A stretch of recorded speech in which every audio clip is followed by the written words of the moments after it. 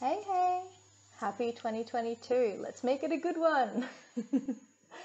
In today's video, I'm going to show you how to sand cast a ring and resize it in the clay. So say you've got this fantastic shaped signet ring. It's the perfect shape. It's exactly what your client wants, except it's the wrong size. So instead of resizing it after you've cast it, you can just resize it in the clay. And I like to use just these ring sizes that you can buy from pretty much any jewelry supplier. So you get all of the different sizes that you need. Sometimes they come on a big ring and you'll have to cut them off the ring. Other times you get them loose like this, and that's even better. All right, let's get into it. All right, so I have my toolkit here. Has everything in it that I need. So I'll just grab everything out. I like to keep all of my sand casting tools all in this artist roll, so they're all in one spot. And I make sure I've got every single one of them. It's particularly handy for when I'm traveling around teaching workshops. Okay, got all my bits. Here's my flask. So it's a flask that I've modified, so I've cut this hole in the side of it so that not only can I pour through the sand, which I call horizontal style casting, you can also cast through the side, which is vertical style casting. So this is just a regular casting ring that you'd get with pretty much any casting kit.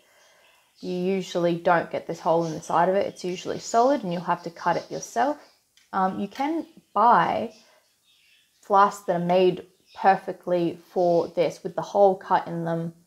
So you've got two orientations of casting, and you can buy them from Craig Dabler in the United States. He's got a fantastic website that has pretty much everything you need for all of your casting desires. And he has the flask made up perfectly for what you need. I'm also going to be using his red clay today. I've been keeping it in this big Tupperware container. I used to keep it in a bag, but the Tupperware container seems to be more handy. All right, that's all I'll need. So Craig makes his own clay. So it's very, very similar to Delft clay. Pretty much exactly the same as Delft clay. I've done a comparison video between the two clays, the red clay and the Delft clay. The only thing I noticed that was really the big difference was that Craig's smelt a little bit more like coffee, which I know sounds a bit peculiar, but that was the biggest difference I noticed between the two. So if you can get your hands on red clay through Craig Dabler's website, a DIY casting, I suggest you doing it. All right, so I've just broken up that clay so that it's easier to use. When it's cut up finer, it means that it will pick up the impression much, much better. You'll get a much cleaner mold if you've got your clay cut into finer pieces. That's one of the things I like to use my ruler for. Alrighty, so the flask is in two halves. We've got the male half and the female half. So the male half has the outie, so the lip that's exposed, and the female half has the innie, the lip that is recessed. So we always start with the male half first. I like to grab a bit of cheeky clay like that, press it down with my fingers to make sure it's all nicely tightly packed against that surface. Pop it over, have a little look, yep. And then I can just put a big handful in. And then I have my chasing hammer to compress it. You can use any old hammer, but I like to use the chasing hammer because it's got this big, wide, flat head on it. And also it's just a super cute hammer. Like, what, you know, who doesn't need an excuse to buy another hammer? All right. Let's take off any excess clay on the back. I have some baby powder here, and I'm going to dust that on the surface. That's to allow your object to come out of the clay easier. It's also to stop your two clay halves from sticking together. I'm going to be casting this ring in a vertical style, so I'm going to be pouring through this hole in the side, which means when I place my ring in, I have to think about where I'm going to sprue it. I don't really like spruing my rings near the top or on the top of the signet. I like to sprue my rings on the shank. So that's the way I'm going to place. I'm going to put it in pretty much in the middle of the flask, but I'm just making sure the shank is facing the hole that I'm going to pour through. Let's push this in a little bit. want it in at about halfway. Now I'm going to get my lady flask, my female half of my flask, and I'm going to put her on top. And I'm going to be lining up that registration mark, which could be that giant hole, but I've actually left the original registration mark there so that I can line it up perfectly. Let's pack in some loose crumbly bits of clay, using our fingers to press it down. Make sure it's nice and tightly packed, no air bubbles around our object, and then just put big handfuls in. You can press it with the hammer.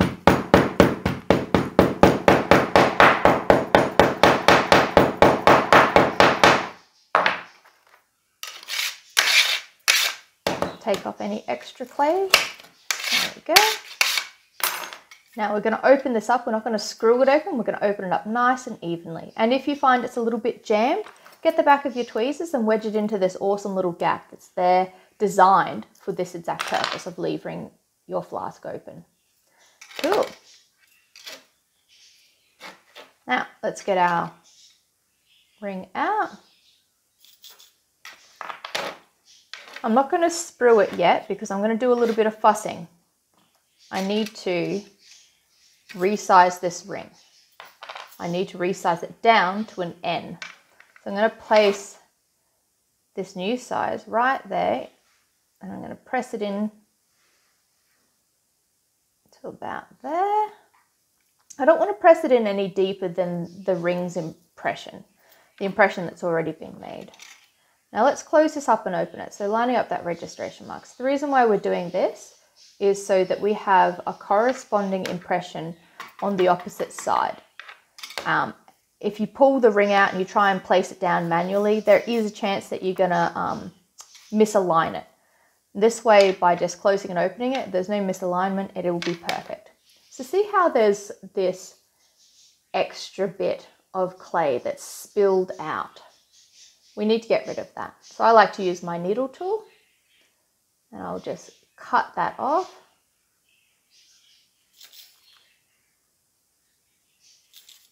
Now there's a little bit of fussing I've got to do to make these two halves nice and clean and to look like I haven't gone and done any fussing in them.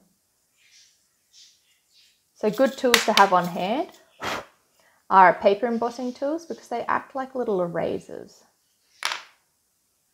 Let's get this ring out of here and put it back in this side. And I'm just going to run it around like that. Cool. And I'm going to get the original ring and I'm going to put that back in too. Get it all nice and crispy. So not only am I making this ring a different size, I'm also thickening up that shank. So the original shank was quite thin. It looks like it's maybe 1.5, where this one here is 2 mil. It's a much better, durable shank.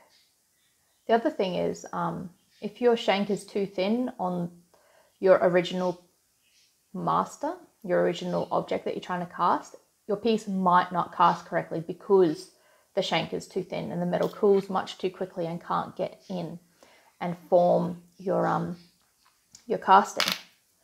So reshanking your rings can be a really good idea, and you can do it exactly the same way as I've just showed you to do it here, except you find one of these ring sizes that are exactly the same size as the ring you're trying to cast, and then you just thicken up that shank so that you have a wonderful thick shank casting. Not only will your casting fully form if it's got a 2 mil shank, but it means that when your client's wearing it, it's got a lot more durability. It's going to last a lot longer and it's not going to misshapen. So win-win. I'm not sure if you guys can see, but I am just really lightly running around the ring with this. It's like a paper burnisher, a paper making tool or something. But you can also buy them as nail art tools on eBay. Paper embossing tool. Cool, that's a pretty nice impression.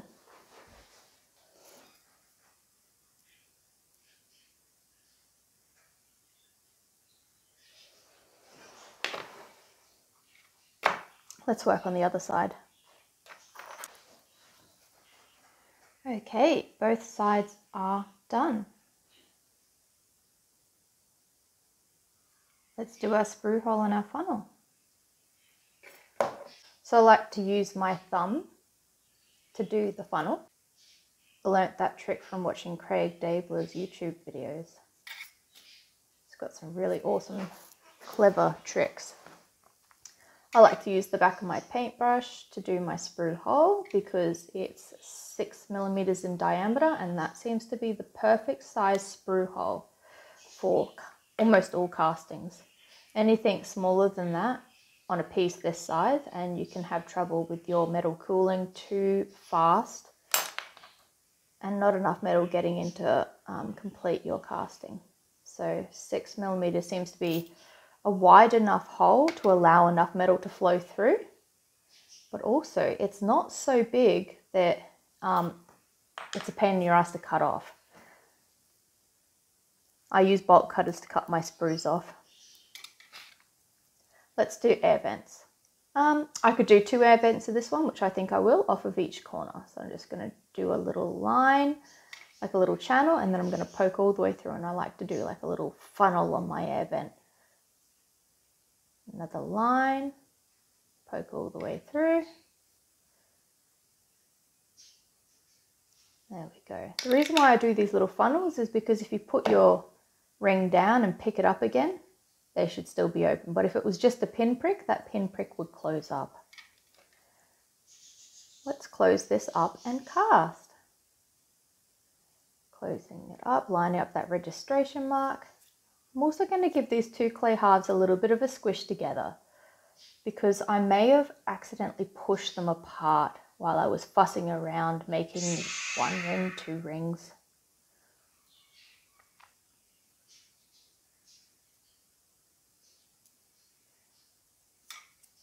All right, let's go cast. All right, so I have a bunch of scrap silver that I'm going to be melting down, things that I've either found at the op shop or old pieces of jewellery that are pulled apart, sometimes offcuts. There's my little flask. I'm just going to spread my bricks and wedge that flask in place, making sure that the metal is going to go straight down and split evenly around that shank and fill both sides and pull together at the bottom with combined efforts to fill that casting, to fill that mold. Otherwise, if it's on a bit of an angle, the metal's going to want to travel down just one side of the ring and it's not going to want to go back uphill to complete the casting. So it is quite important that you get your metal splitting over that center finger part so that it can evenly fill both sides of your mold.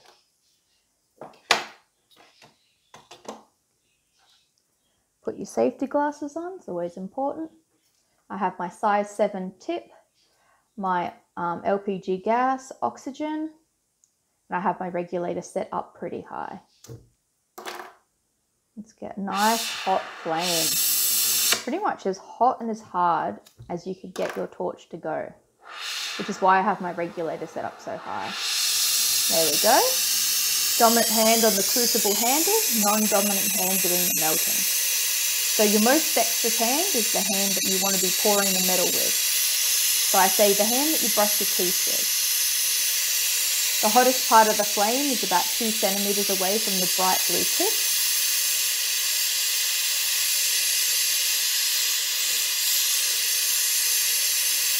Shouldn't take too long to melt down.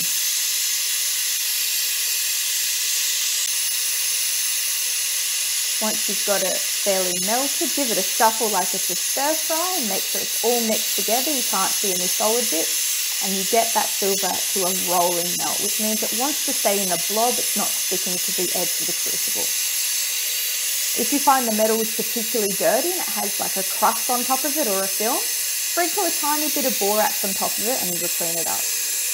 But otherwise, usually your crucible is seasoned with borax, and that should be enough borax to clean up your metal. But every now and then you can use some particularly dirty metal and you need just a little bit extra. Alright, bring your crucible on over to the flask, focusing your heat sort of at that lip where you're about to pour. And you're going to keep the flame on it as you're pouring, and you're going to pour fairly quickly. It's going to go 1, 2, 3, down the hatch. Coolio. And this is when you would be putting your extractor on and your mask so that you stay nice and safe.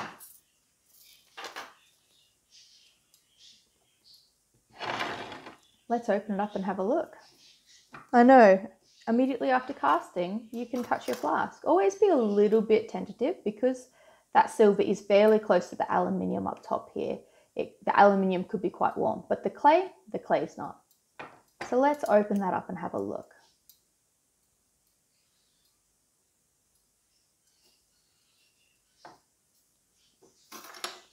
Wonderful.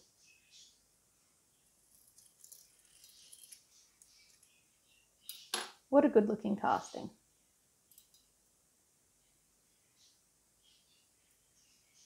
So it does need a little bit of filing to get that surface really smooth. You can sort of see a bit of texture where I've used the paper embossing tool, but it shouldn't take too much to file that off flat.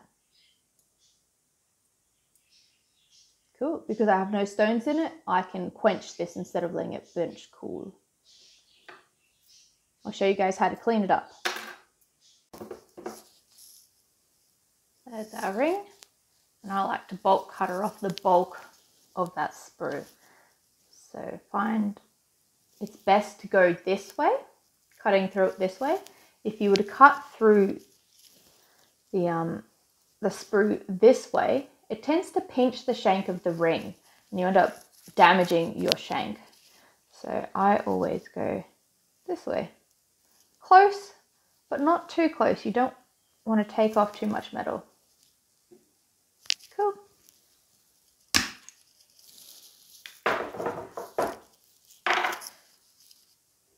Okay, let's clean this up.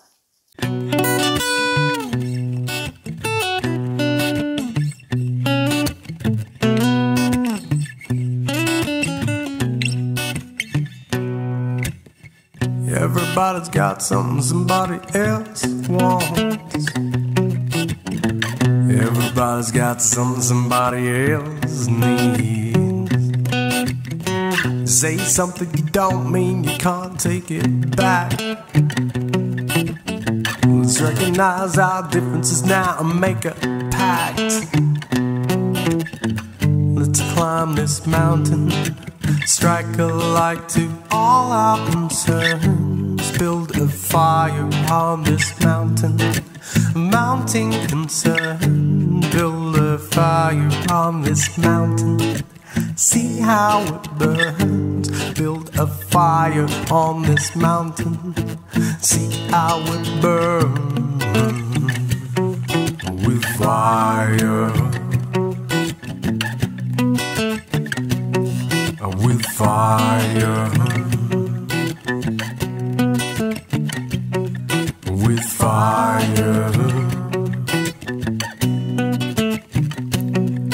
with fire. Alright, all done. So put it in the ultrasonic for a little bit, get it nice and cleaned up. I went for a very smooth, high polish finish for this one, just to show you guys you can do it. And I've set that little turquoise sapphire in the corner of that one. Bit cute. Alright, well, until next time guys, thank you very much for watching. Happy creating!